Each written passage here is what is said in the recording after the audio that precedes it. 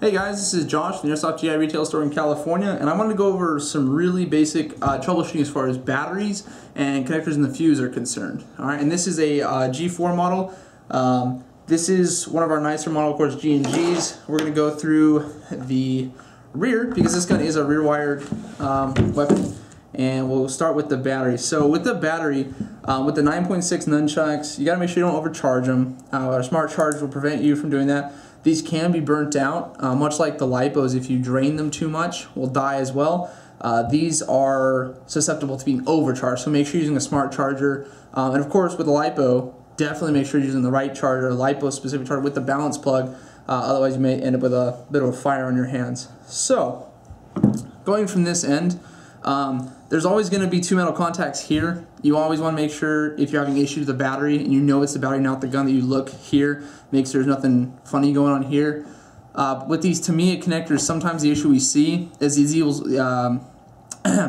will actually come out a bit. So whenever you have an issue, if you look at the battery connectors and one's slightly out, you might want to push those back in there. These are relatively cheap, so if you do need a replacement set, you can get the little metal leads that are in there, and you can keep the plastic connector. Unless this melts, there's really nothing that can be damaged too much with the plastic itself.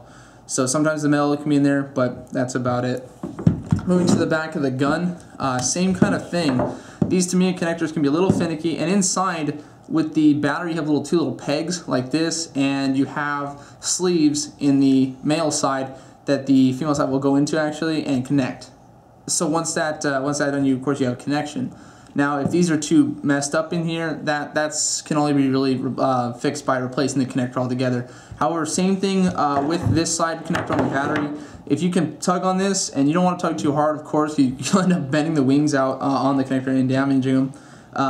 But if you can just very easily just pull on them and they come out, that's going to be an issue. That's going to create an electrical issue. You're not going to get a response from the gun because either your positive or negative side is going to be out.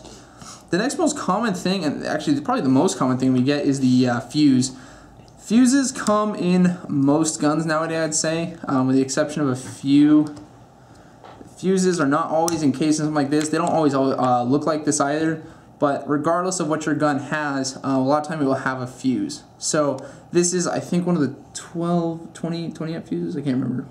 Anyway, this is what the G&Gs use. And in these you'll see two small wires. Some of them you'll see a little S shape, or you'll see just a single rod in the middle. The fuses are there to prevent damage from shorts, damage from things like that, or surges and whatnot. These will pop, essentially. And what that means is it'll essentially break that little bridge there.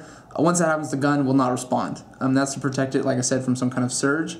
With these also, you need to make sure that these connectors, these gold sleeve thingamajigs, are actually around them, are actually grabbing onto them good. If they're loose and they're just going to slip off, then you're going to end up playing, adjust your stock or move in the wrong way, and it's going to go pop, and that's it. Because remember, this does shift around a little bit, and if the weight can do that, then that's an issue.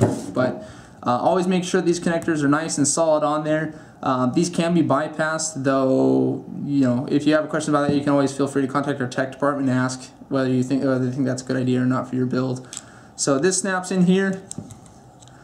Simple enough. Alright, and that's really all there is for the electrical troubleshooting as far as the battery end goes on the gun. Next video we're going to move on to the motor connection and stuff like this. I can't get this thing closed, so I will see you guys in the next video.